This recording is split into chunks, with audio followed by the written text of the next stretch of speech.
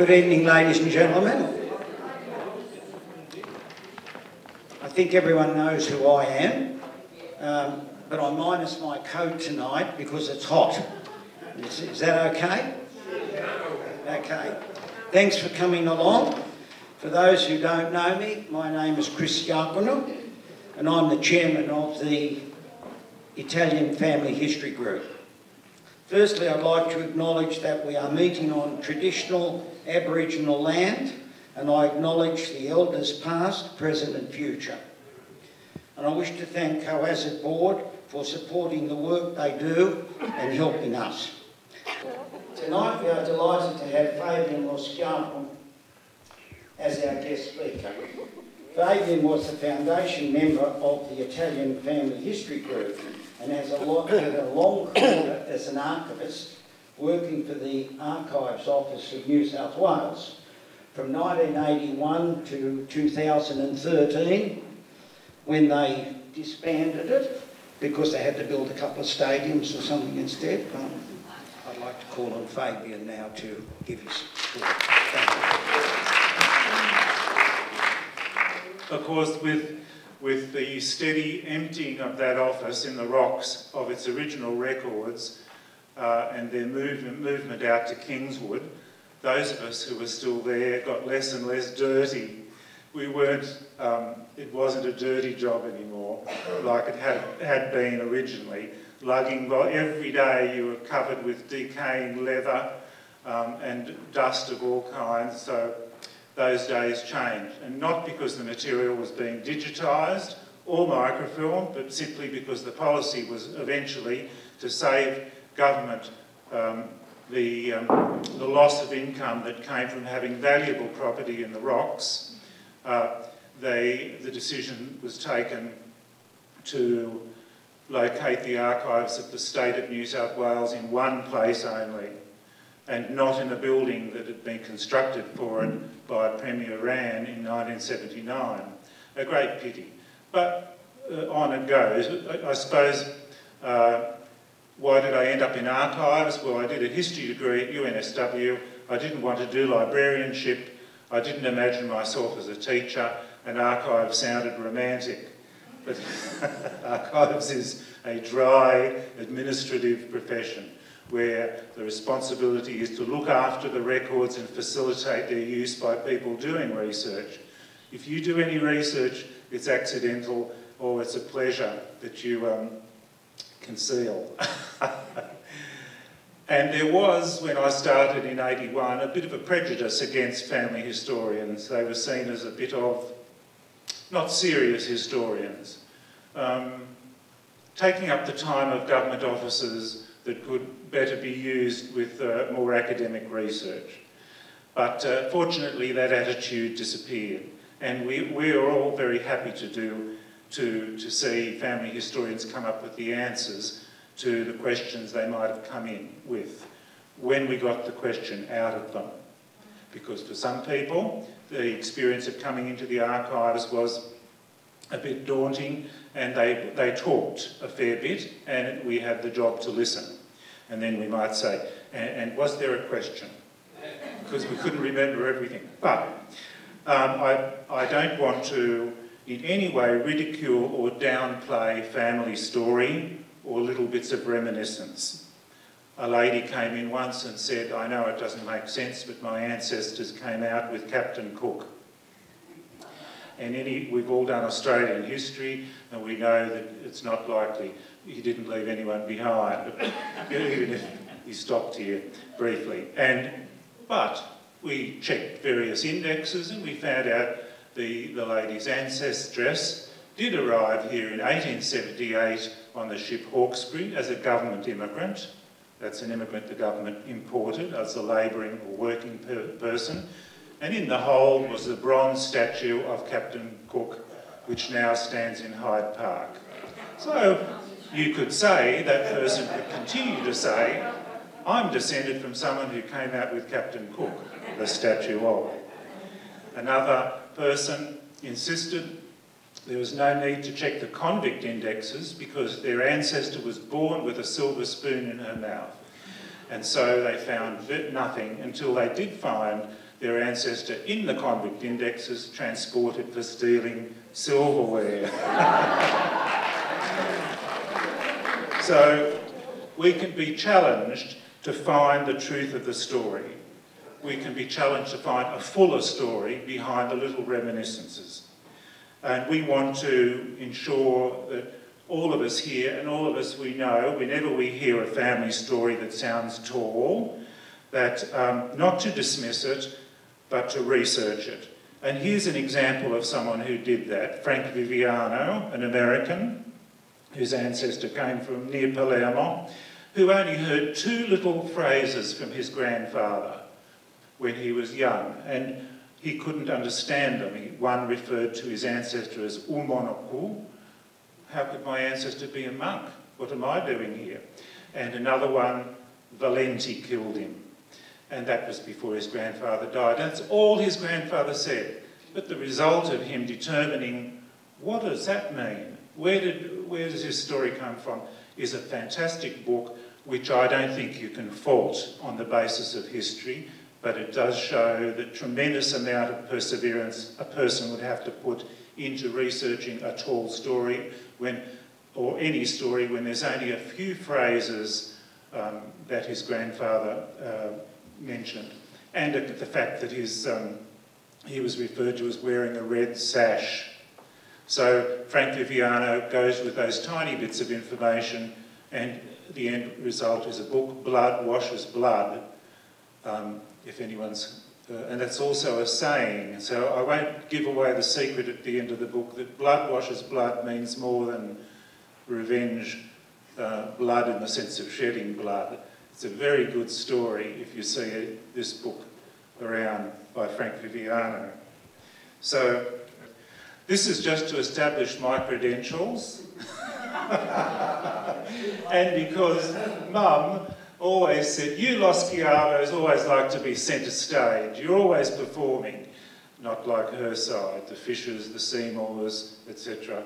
Not at all, they like to be in the back benches. So I was there and I did win that prize, but I understand there wasn't anybody else in the section. And it was Friar Lawrence's speech before Romeo comes and interrupts him in the garden as he's picking things. And he's talking about the grey-eyed moon smiles on the frowning night. And there I was dressed in a habit I'd made out of curtains from the sunroom. And that I had to put back. And I had a great time. So we're a theatrical lot, the LoSchiavos.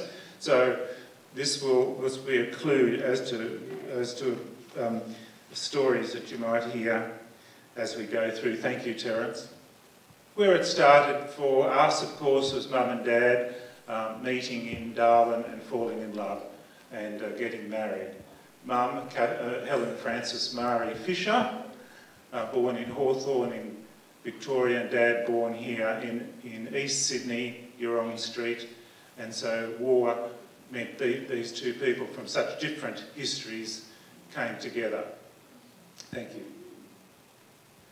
And anyone who knows the great Paino clan may recognise Margarita Paino, who's my godmother. So Mum and Dad chose people from the Aeolian community as godparents for our baptism. So Granny Seymour, we're going to look at a tall story from Mum's side first. Granny Seymour, born in Victoria in 1888, Protestant, and thank you. Granny was not a voluble person when we knew her as children. She didn't recount lots of family stories. Oh, heavens, I wish she had have. So she, thank you, Terence, Granny, very elegant in the fashion of the day, and Grandpa Fisher, Edgar Fisher. So Auntie, my dear aunt, Mum's sister, was a bit of a good talker about what she recalled from what she'd heard. And from Grandpa Fisher's experience, and they met Granny, I think, well, referred to as a governess for Carston Waters, a big firm in a well-to-do family in Wallara, and Grandpa, his father was a wheat inspector. Yes. And this is the basis of the first tall story. We were always told, as we were lying around on the carpet in the Granny and Grandpa's house at Malabar, they were Corsairs to Queen Victoria. Corsairs to Queen Victoria. Very impressive. And that's the tall story we'll start with. So, could that possibly be? And it fascinated me looking at these photos, quite apart from the compared to the LoSchiavos there. They don't have that wonderful Sicilian mix of beauty, etc. But these were two, now I understand, spinster, Seymour sisters of our great-grandfather. And that's not all we knew was they were Corsairs to Queen Victoria. So I decided a few years ago, I'd like to get to the bottom of this. I know that it may seem to you that being a Corsair to Queen Victoria might not be something you'd want to say, or it would elevate your family to a level of nobility. But these women, in fact, they did exist, and yes, were there Corsairs. So the first thing I looked at was the, thanks to the digital age, Queen Victoria's servants and staff are all online. So you can get a full list of all the positions occupied, the people, their names and their rate of pay.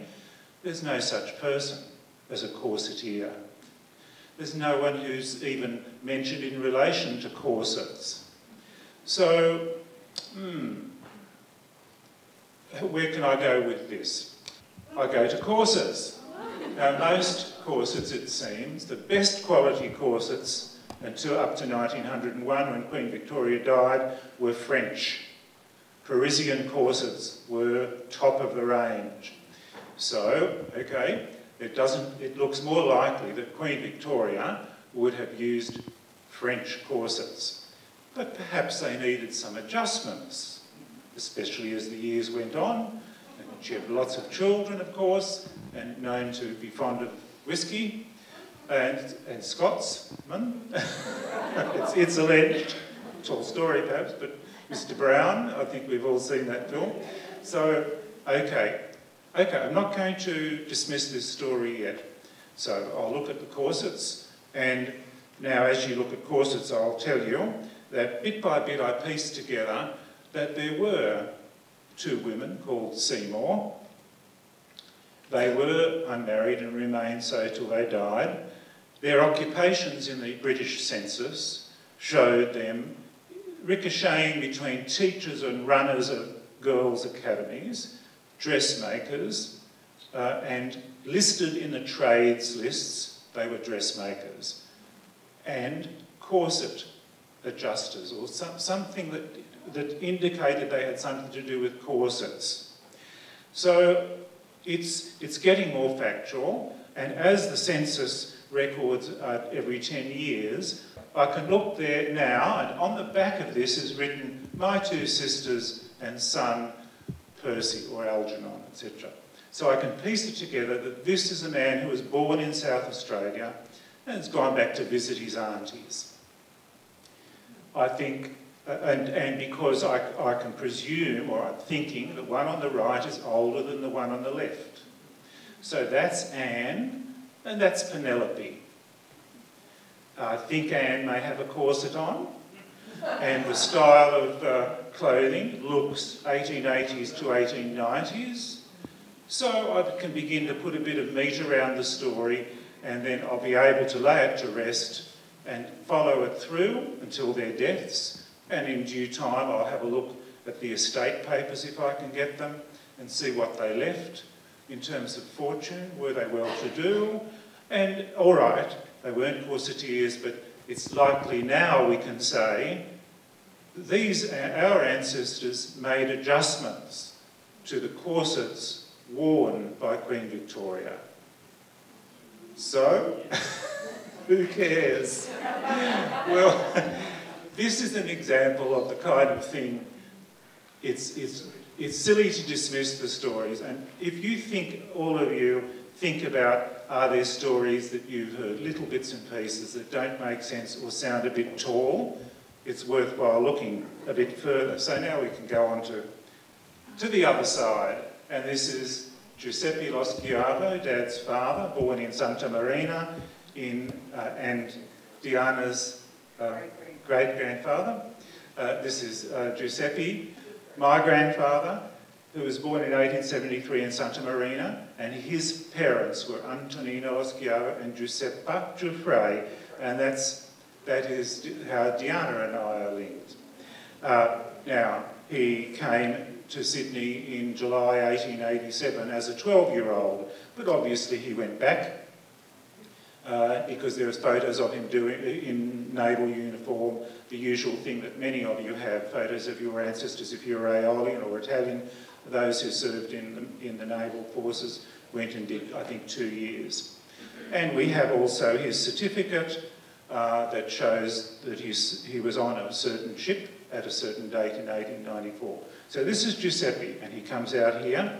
Another photo, I like this one, it looks a lot like Marco, my older brother, including the hair loss. Some things are hereditary. This is Nonna, Dad's mother.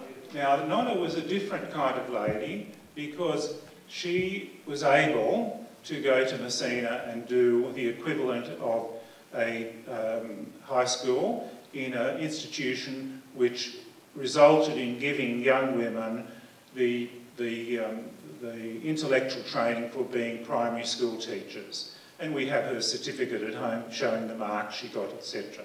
And I'm referring to her, she was from Malpa, born in 1877 in Malpa.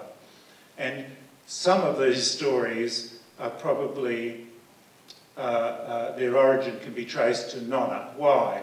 And this is where maybe Dr. Destro has good ideas about why people aren't satisfied like the Seymours were with true, honest stories of working, of being corsetiers, etc. Why do they always have to go and recreate themselves as people very special and very high up?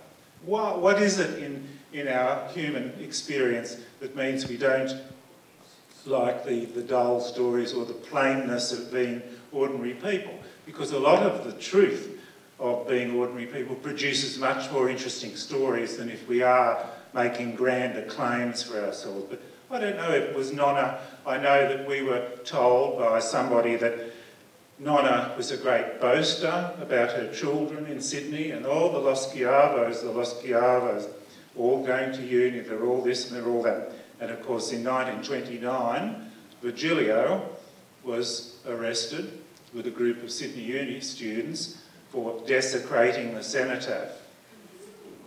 What was the truth? We were never told these stories. Oh yes, and why aren't families able to tell real stories that really show what influence their family life has experienced and suffered?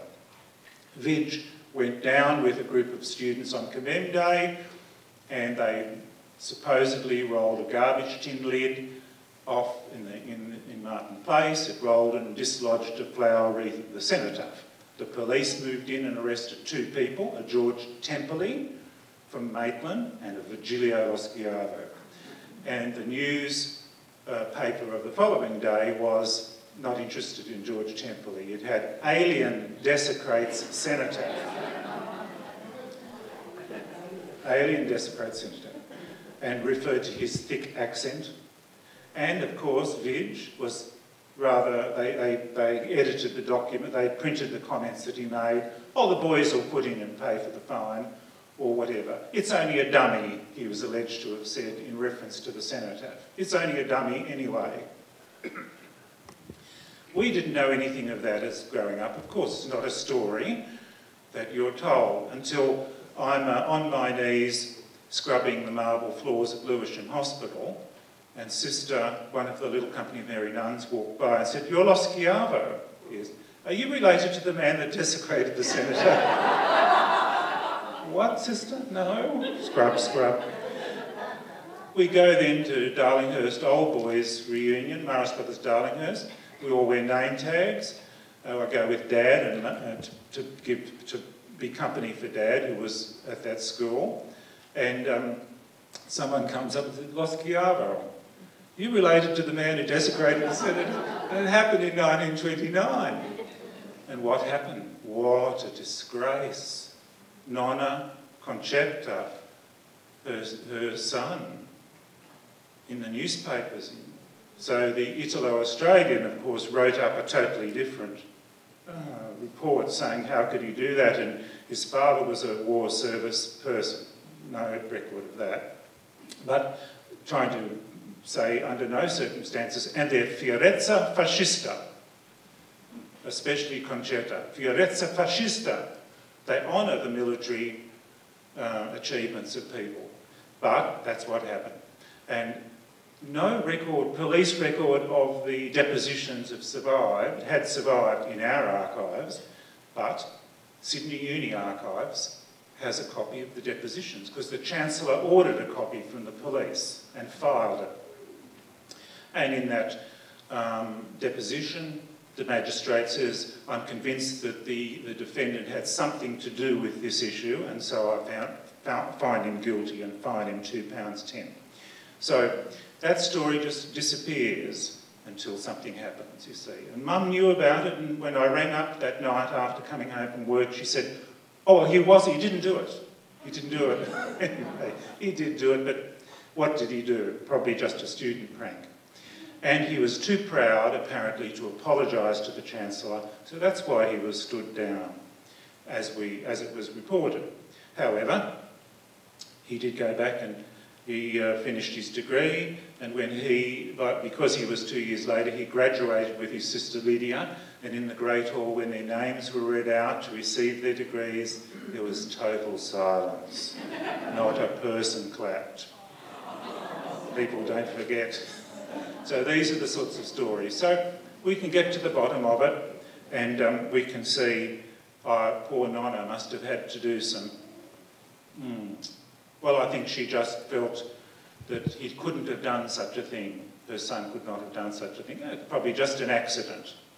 But the papers were very keen to take note of his Italianness.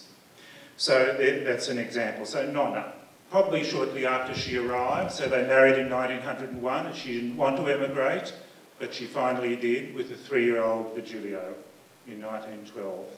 So we were told by Dad, we are counts, and the title passes through the male line, and that makes Marco a viscount. And we are the Counts di Radiceni, LoSchiavo, nobility. So we all grew up, of course, believing that. Why wouldn't we? It struck me, though, even as a teenager, how sad that Nonna, a count, had to make a living flogging bananas in Bourke Street. Why? What? But he never lost sight of his nobility because he hangs a copy of the coat of arms above the fruit. This is in his King Street shop in 1930. So you can see the coat of arms above the fruit. It's a bit faint, but you can see just above his head, under the lamp. And it's got a coronet, that's a count's coronet, and it has the motto Perseveranza, which could more loosely be described in the LoSchiavo experience as pig-headedness. We're not going to give up, but we have to let go of this. Here he is in better days, about 1910, in Bourke Street. Bourke Street fruit shop. It's very grand, isn't it? And on the back of this photo, as many of those photos were turned into postcards, it's addressed to Nonna. So I think he's sending it back saying, come on, come out, look at this, look what you get if you come out.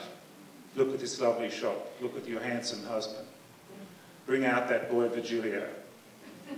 And of course Vig did make up for his activity at Sydney Uni by painting the famous mural in the refectory there, the Epic of Man, which is still there. And he won the Sulman Prize in 1946, 46 or 47, so he did okay. And at that shop, there's still a coffee shop there, number 60, but of course all the buildings are gone.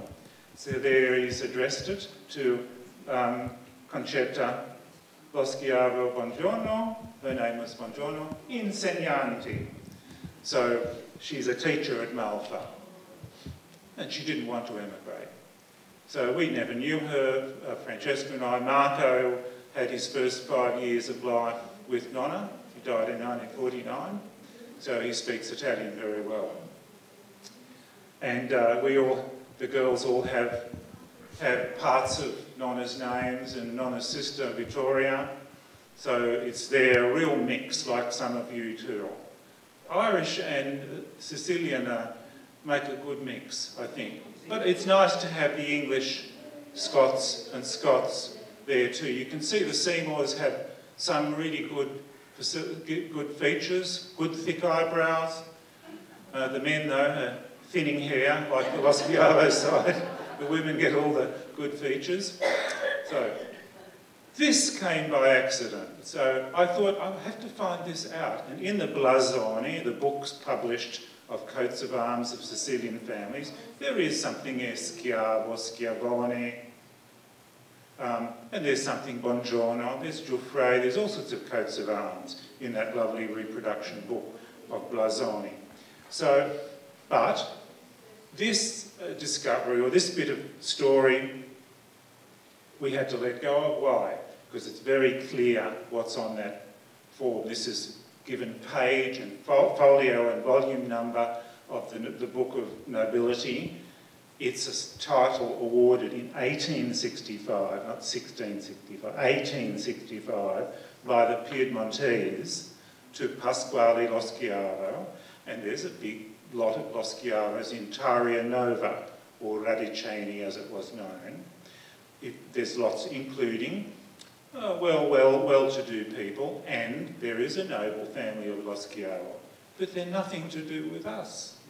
If you trace your line back directly, and you look at people's siblings, you can get back on Salina, say to the late 18th century, fairly confidently. So Giuseppe, Antonino, born in 1839, his father Giuseppe, born in 1798, all agricultural workers.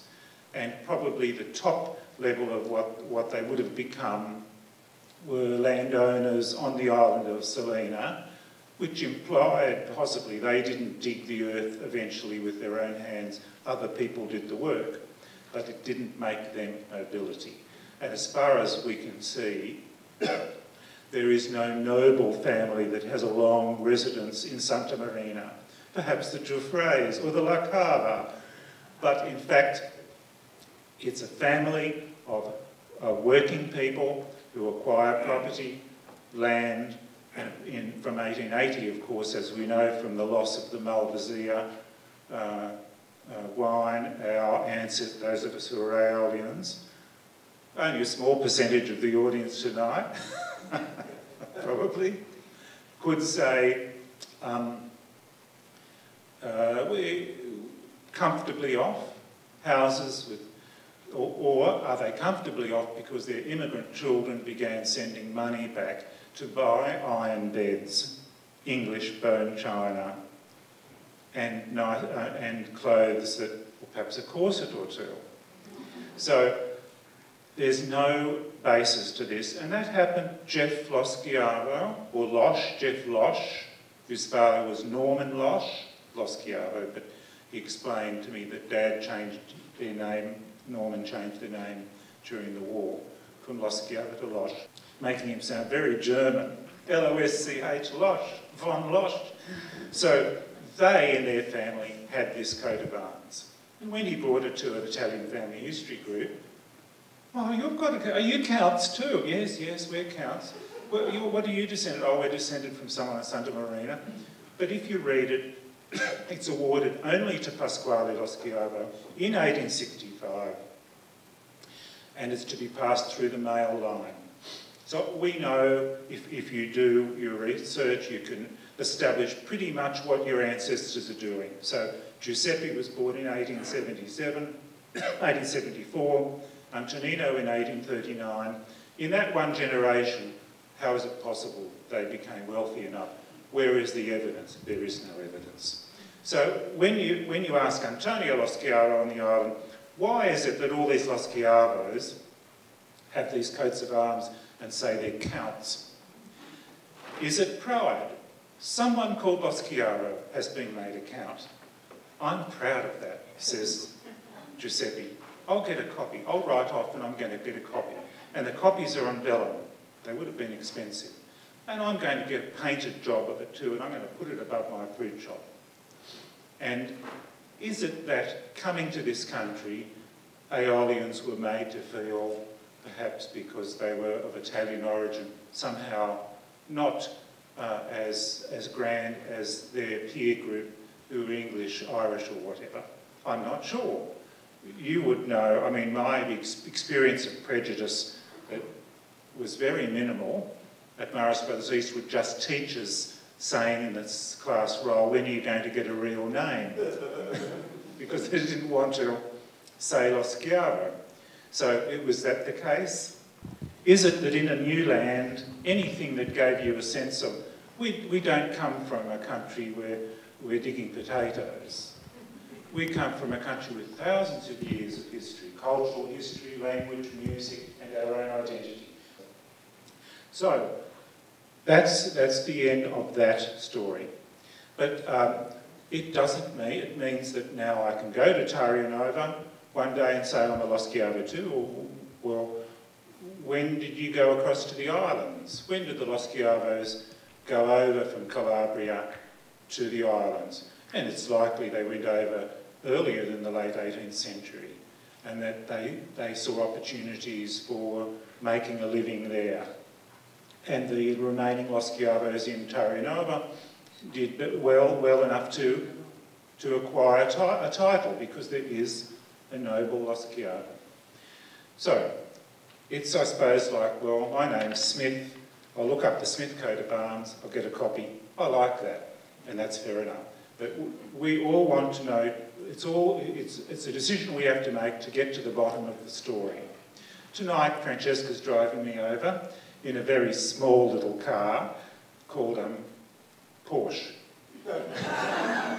Awful, I call it the Hobbit car. You've got to crawl into it, but you're driving around. And she's reminiscing that Dad made adjustments to Joan Sutherland's dentures.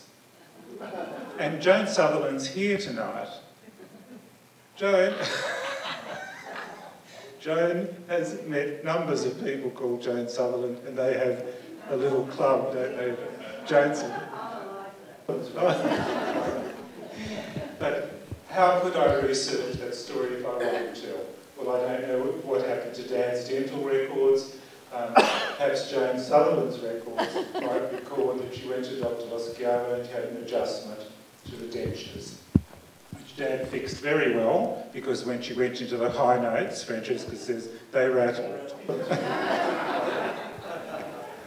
This is a sea of family history and stories. This, I have to apologise, I don't remember who gave me the copy of the photo, but it was someone in the Italian family history group. It's probably about 1913 or 1914, and all the members of the Aeolian, Isola Aeolia Circolo, have their sashes on, and one is Nonno holding little Vig, who just arrived with his mother. Every one of those people and branches of Aeolian families would have wonderful stories, and I hope that they're being extracted, written down and recorded. What a sea of fascinating faces, and how many stories reside in all of those people. Thank you. And they look pretty well-to-do, well-dressed and confident. Nonno at the end of his life, and the story we grew up with was he had a nervous breakdown in 1932, returned to Rome, and when the war broke out he was sent back to Salina, and he died there in 1944. But in a letter that Vig writes to his sister, he explains what happened. That in the letter, and it's a letter, not a historical document, that Nonna blew £1,000 showing off to her friends in Messina, and Nono, in a white rage, went to a woman in William Street. And the end result of that was syphilis. Syphilis! So he goes back in 1932, and in Nona's estate papers from 1944, where she's trying to minimise the taxable estate of the late Giuseppe LoSchiavo, she puts a fee of £200 that had been paid towards the Bello Sguardo Hospital in Rome. And I thought, if I can find the medical records, I'll see, what did he suffer from? Was it true what Vidge said? And I'm asking everyone, Archivist in Rome, the Bello Sguardo, oh no, that's an infant's hospital. Oh, there's one in Florence that's a military hospital. Finally, last year, I just put Bello Sguardo into Google. This is a very lazy way of research. And up comes a mention on eBay, for sale, the prospectus of the Bello Sguardo private hospital in Rome. Beautiful prospectus from 1929, photos of the patients' rooms, the electric shock equipment in the laboratory, the billiard room with some of the patients, and Dr. Mazzarotti in his white coat. Now, someone's published a book on Dr. Mazzarotti's work. He was a foremost medical professional looking at venereal disease and homosexuality and opportunities for curing those diseases, as they were considered at the time. And it shows the grounds, the badminton court, the beautiful view over Rome. I would imagine it would be quite pricey, but Nonna kept the fruit shop going and paid those medical fees. Something happened in 1939 that stopped the money going through, so he was sent back to the island, and I only get anecdotal experience that he was singing arias and punching the air and calling for his wife and children, which may have been signs of third stage syphilis. So he dies in 1944. This man that came and worked so hard, his fruit shops rivaled the DeLucas. That's how good he was. Who consolidated his ownership of the property in Santa Marina by buying his brothers and sisters' shares out. So that beautiful house and the magazzino were entirely the property of Giuseppe. In his reclining years, he could sit on the terrace of the magazzino and sing arias. It was his house. He had extraordinary commitment to work and family, the buying of the flats in Double Bay, their loss because of the Depression, etc., comes to the wheel of illness and then finally death in Santa Marina. And his final day is not a legend, because for evidence to prove to the the probate department in New South Wales that he's dead, because Nonna can't get a death certificate in 1944, his sister, Nunziata, writes a letter. And this letter is filed with all the dry papers of what the furniture's worth in Victoria Street, how much is the house in Yeronga Street worth. Here is this torn letter pinned to the file, and it's written in dialect. It goes from bits of Italian into dialect, and it's saying, Peppino got a little bit hungry. He asked for more milk and bread. He seems to have forgotten that there was a war on. And then he died. I dressed him in a good white shirt, this is Nunziata, and please tell us, as soon as possible, where you want him put. And that's the last we hear of him. We don't know where he's buried, because the cemetery doesn't have a list of who's buried where, just a list of who's buried. It's possible they put him in the Fossa Comune. So this man who created this crazy LoSchiavo family, of which we are now, my sister's daughter is ready to give birth to another child, but her husband is half British, half Chinese. So, like all of your experience, we're getting to be thoroughly multicultural. It started back with Giuseppe. So that's the kind of thing where the truth hurts. But for me as an archivist, I'd like to see a medical register. I'd like to see documents. So what's left to me is to see if Mazarotti's document records include his medical files.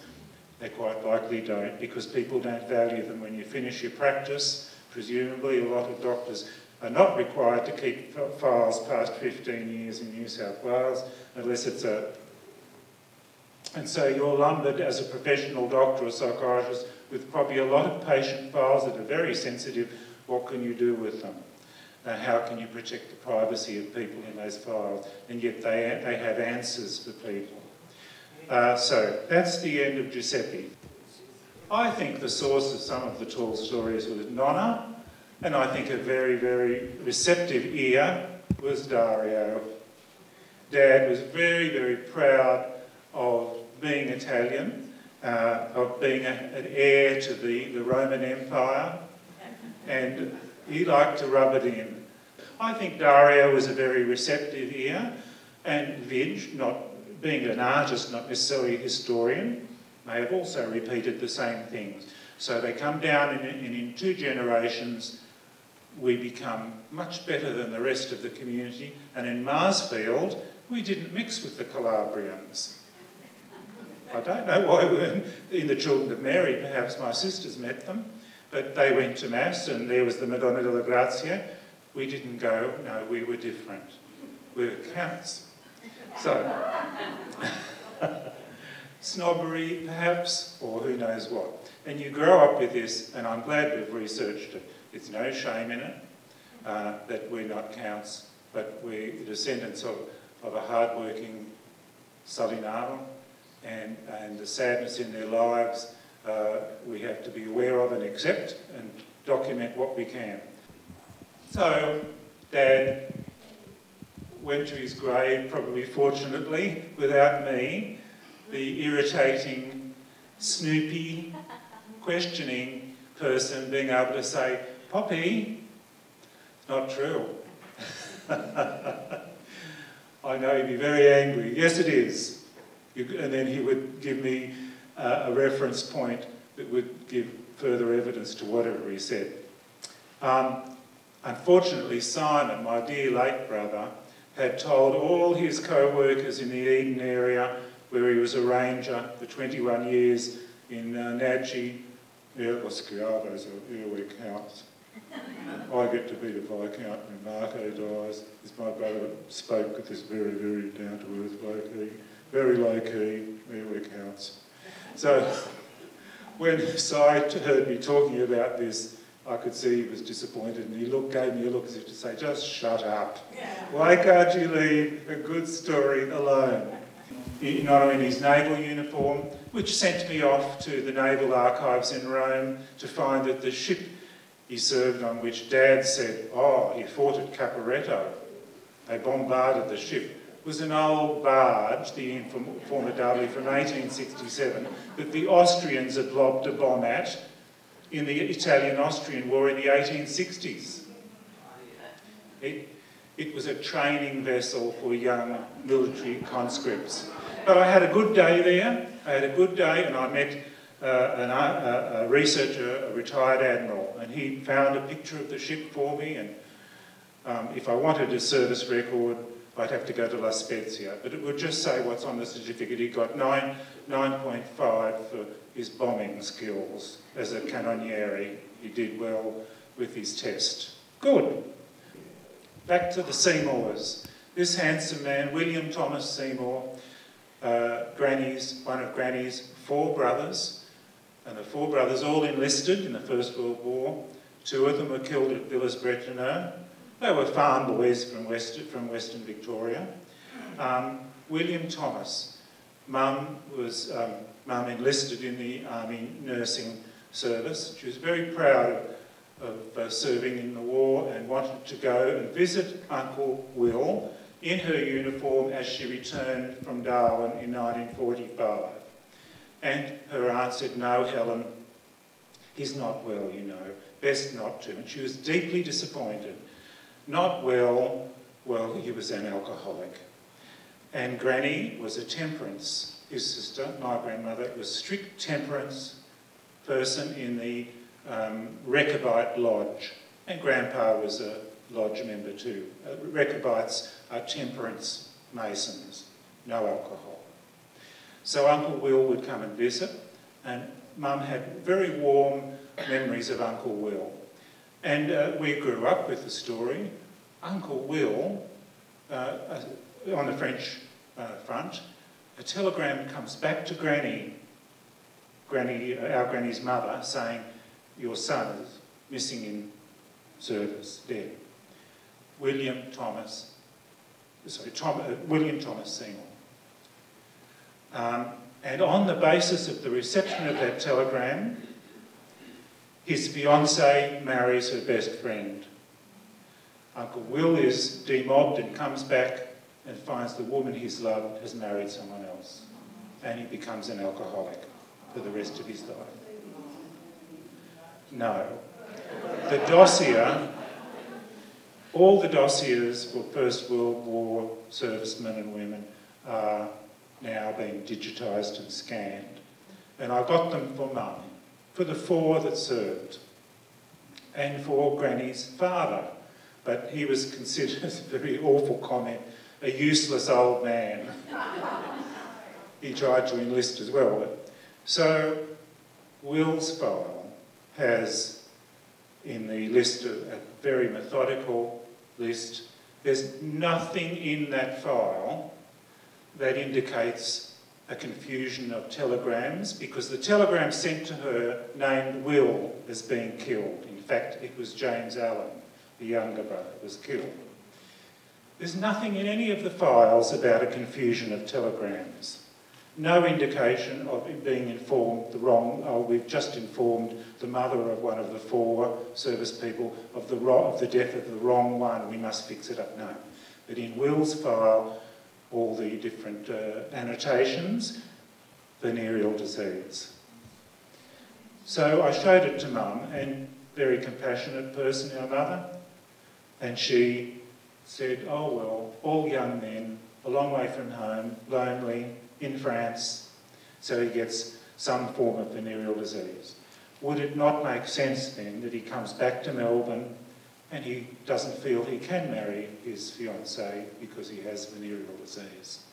And the story of the telegrams, it's a way of explaining the alcoholism, the sadness, depression, possibly, and very hard to get to the truth of the story, because the story comes from his mother and his sisters. Our grandmother would have told Mum and her other daughter, Kath, this story. And Mum's fondness for Uncle Will was such that she was deeply disappointed she couldn't go and say I'm in the army too. So the file there is very clear that he has venereal disease in France. Possibly that's an explanation. Thank you.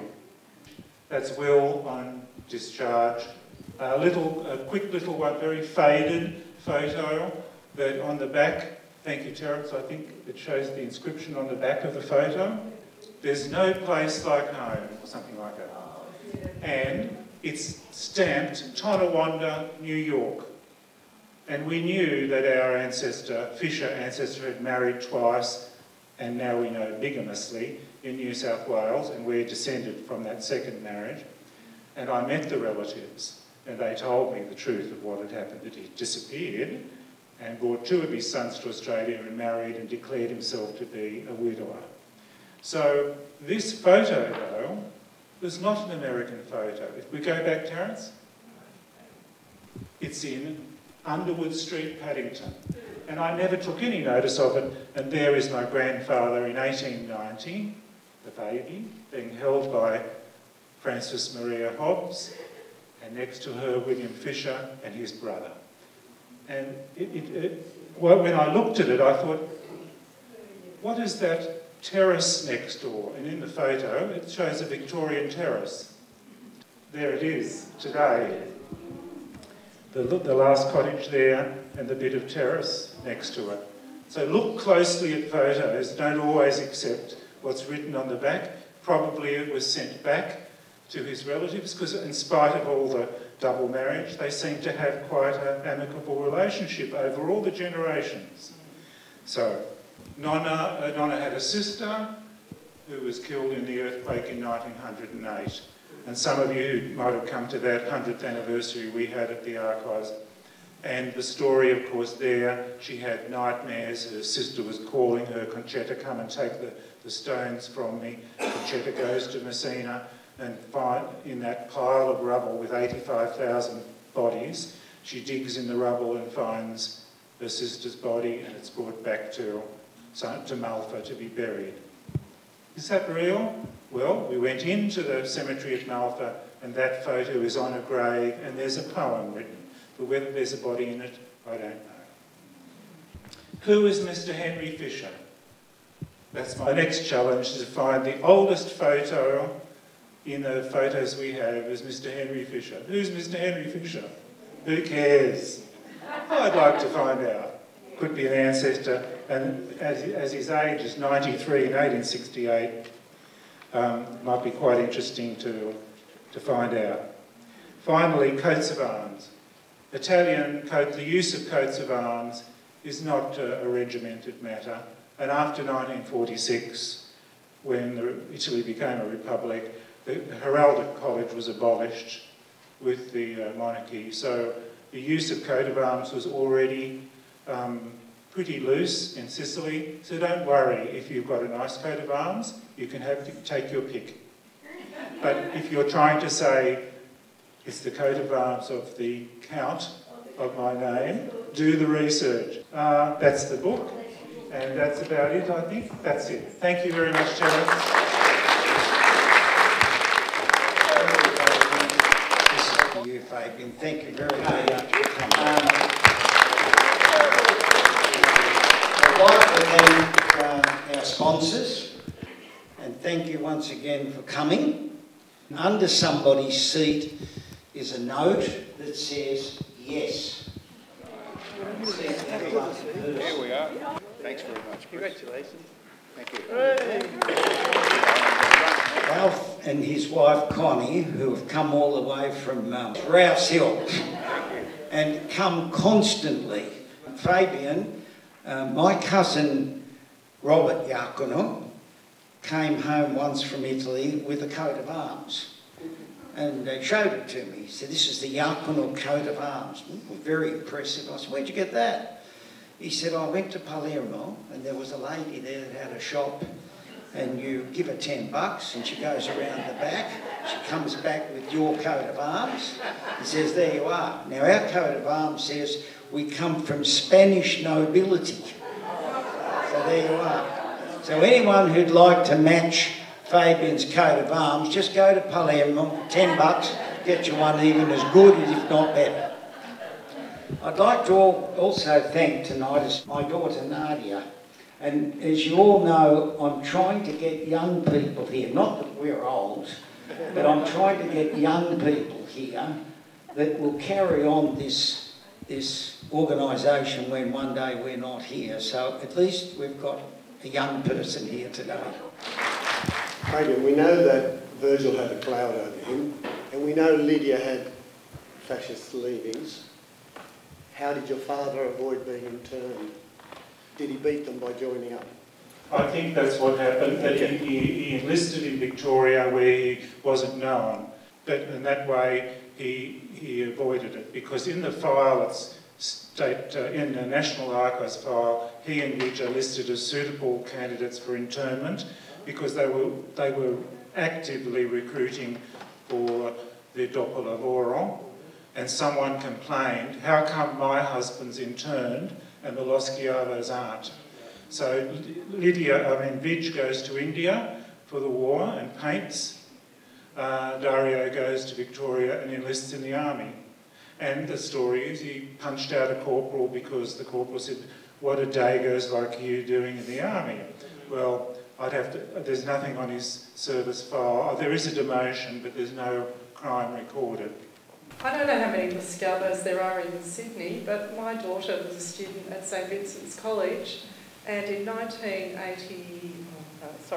2005, when she finished school, she was awarded the LoSchiavo Scholarship, which was in honour of a young woman who had become a teacher and died quite early in life. And I'm just wondering if that's any relation of yours, or if that's a story that we could look up. If she's a government teacher, the lists are there. If she's a private school teacher, we'd look at the archives of the school. She must have been a student, yes, at St Vincent's College. And a student, yes. The student roles would be held by the Sisters of Charity for St Vincent's, and it's something you can research. St Vincent's Convent gave her weight, so I think the connection would be definitely there with that convent. Yes. Thank you. There are lots of LoSchiavos, and it's an awfully humbling experience. Maybe all of you have had that, to go to Santa Marina or Salina and see that your name is not so uncommon. Thanks for a really honest and compassionate treatment of your ancestors. There should be much more of it. You're indulgent towards people's weaknesses, and that's what we should be. I think it was beautiful. I really, really thank you. Thank you. Just in relation to people trying to find out some of their ancestors and their nonni and their nonni. I had someone contact us on the page, and they said that they can't get any more records from the town hall. How do they go about going through, I think you mentioned before, the church? The church is the records for them? What's the best way for them to do that? Okay, you go to the Mormon website, you look on, not the search facility under names, but you look under catalogue. In the catalogue, you put the Commune name, and it will come up if it's been microfilmed. We're over time and we can't carry on for much longer, but I do want to say one thing which is very important. Fabian has agreed to join our committee. It'll be fantastic. The rest of what we've been here doing in the first place, and that is ancestry. Thank you very much for coming tonight, and we'll see you next month. Thank you.